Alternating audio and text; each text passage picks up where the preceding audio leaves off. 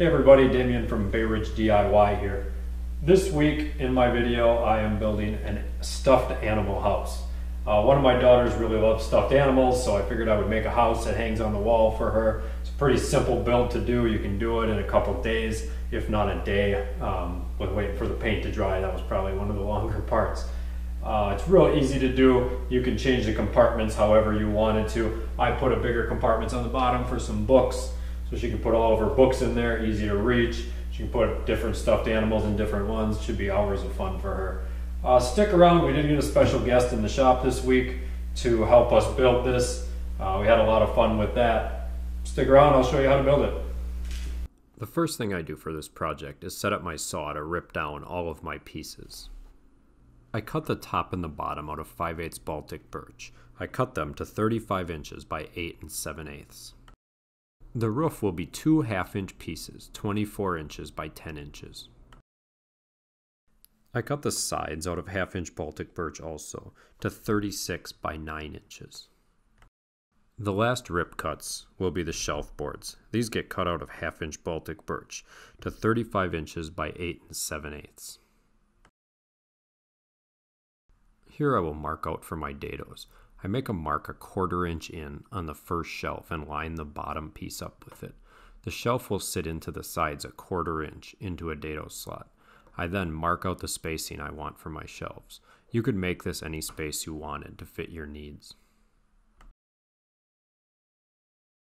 There will be dado slots on both sides of all 3 of the shelves. I set the bottom piece aside and take the next shelf and line it up with the edge of the first shelf. Remember to put your dados in different spots from the top to the bottom of each shelf. If you put them in the same spots, it would weaken the shelf. I also put 3 dados on the side panels. They are 1/2 inch thick and 1/4 inch deep. I set my dado blade up to the thickness of the material that we'll be using, 1/2 inch Baltic birch. I use shims to get it perfect so it has a tight fit when sliding into the slots.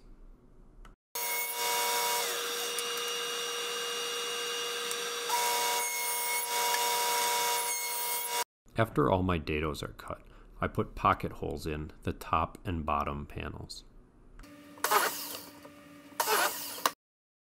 With the help of some pipe clamps, I put the outside box together of the house. I only put pocket screws in the bottom side of the house for now. We'll put the top ones in later, after we get the shelves in. I use Titebond 3 wood glue in each of the dado slots. I then slide the shelves into place. I make sure that the correct dados are lined up with the bottom piece of the house.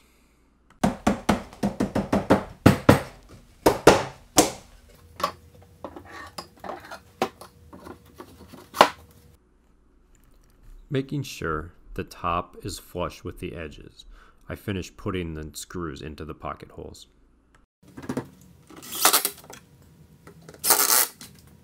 Using my square, I mark where each of the shelves sit on the side of the house.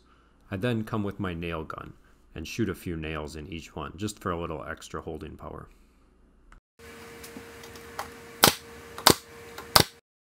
Back at the table saw, I cut down the dividers out of the scrap pieces of Baltic birch that came from the sides and the shelves. Even when you're taking precautions, accidents can happen at the table saw.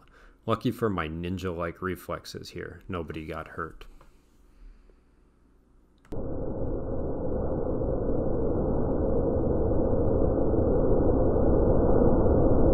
Using the Titebond 3 again, I put all my dividers in place. I wipe out any extra glue that squeezes out of the dados after it's done. While the glue dries up, I take a piece of 3/4 inch alder lumber and rip it down into 3/8 inch strips. This will be my face frame. You could use any type of lumber. I'm choosing to paint this, so alder will paint up good. Using some wood glue and some brad nails, I attach the alder strips to the front of the shelves, the top, and the bottom.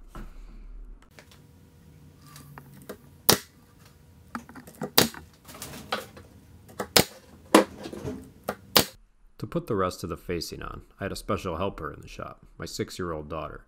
As you can see, she also found my snack cupboard.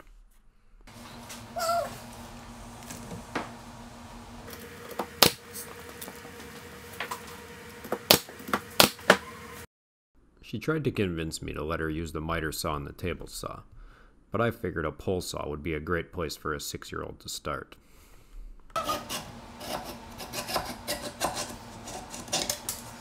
I took another scrap piece of alder lumber over to the planer and planed it down to the same thickness as the Baltic birch, about a 1/2 inch. Then, at the table saw, I ripped them down to 3/8 of an inch to match the shelving facing. Hi, this is what we're making today. Stuffed animal. My stuffed animals for, here's a house for them. That's what we're making for my stuffed animals.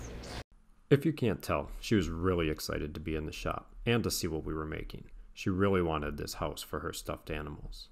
She helped me finish nailing on the rest of the facing. It is great to see how quick kids can learn how to do stuff and how they take a liking to the same types of things that we like.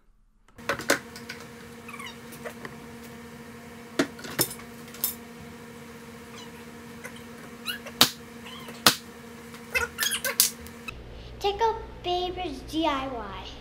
Thank you.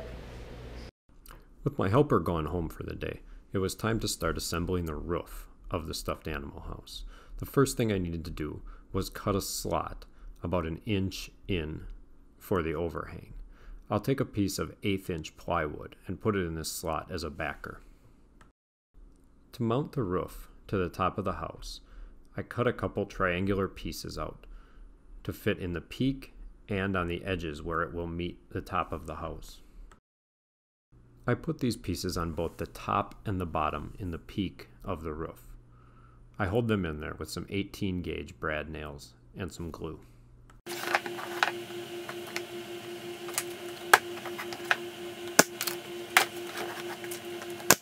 To hold the roof boards to the top of the house, I take 2 of the triangular pieces I cut out earlier at the table saw and cut them in half, making 4 pieces. I take 2 of the pieces and put pocket holes on the back sides of them. On a piece of 1/8 inch plywood, I trace the inside of the roof contour. I then add a 1/4 inch and cut it out on my jigsaw.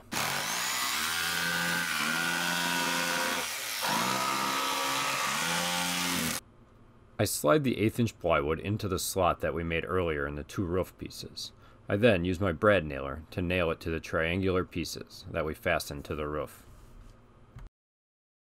To attach the roof to the house, I drill a couple small pilot holes in the front of the house. The back side of the roof will be fastened with some pocket screws.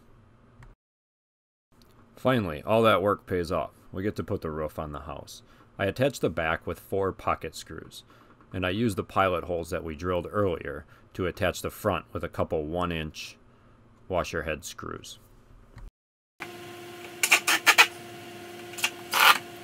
I wanted to add a shingle effect to the roof of the house, so I took some 1/8 inch plywood and cut it down to 10-inch wide pieces.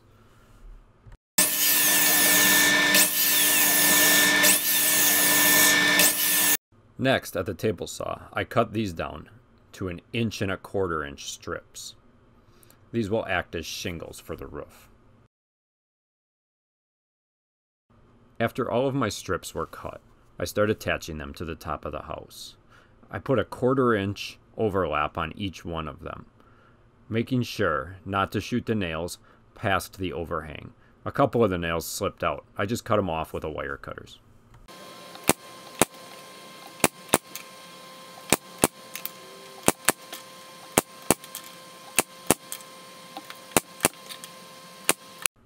On the front of the house, I take a 3/8 inch strip of alder and nail it from the peak down to the first piece of edging. This will act as a backer for the letter that I want to put on the house and makes it easier to put the front siding on. For the siding on the front of the house, I use a similar technique that we used for the roof. I cut down some 1/8 inch plywood into 1-inch strips. I then use the miter gauge on the table saw to get the correct angle to fit into the peak.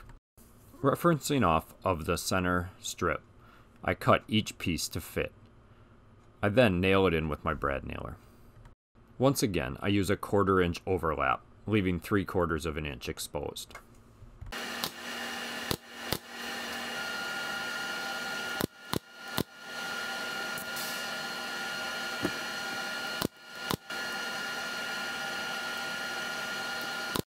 I plan on mounting the house to the wall, so I use some 5/8 inch Baltic birch to act as support boards. Using the Craig Foreman, I drill pocket holes on each side of the boards.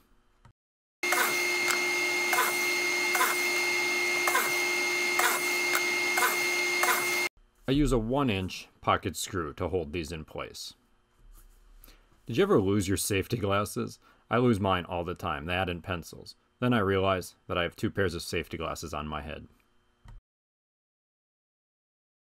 I plan on painting the house, so I fill in all of the nail holes in the edging with some wood filler.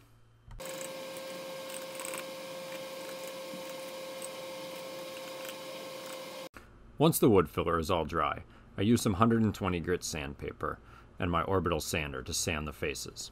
The final building step is to take my router with a 1/4 inch bearing round over bit and round over all of the sharp edges on the facing.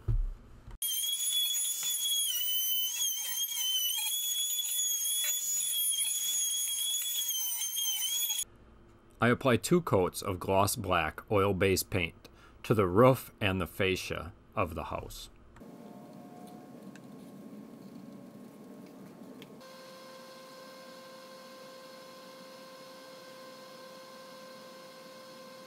I originally painted the siding on the front of the house white, but I was overruled later by my 6-year-old. She wanted it pink.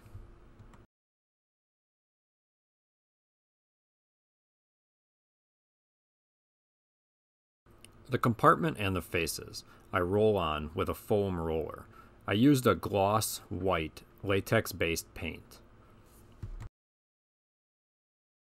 To cap it off, I put an 1/8 inch piece of paneling on the back of the house.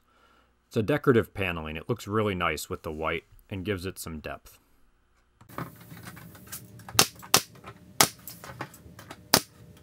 Hey, I hope you guys enjoyed this build. It's a really easy to build, a DIYer. It's a great weekend project you can work with your kids on. I had a great time having my daughter in the shop with me for an afternoon to help me nail some stuff together, do some gluing and some sawing. She had a good time doing it too. She was really excited to get it home and get it all filled up. We painted the top pink, put a big R on there for her. She fit all of her stuffed animals in there. We put her books down here, make them a little more organized for her. Like I said, I hope you guys enjoyed this build. I know I did. Check us out on Instagram, Bay Ridge DIY, and check us out down below. Click that button to subscribe on our channel. That keeps us going and we can keep making more cool videos for you guys. Thanks a lot. Till next time, have a good one.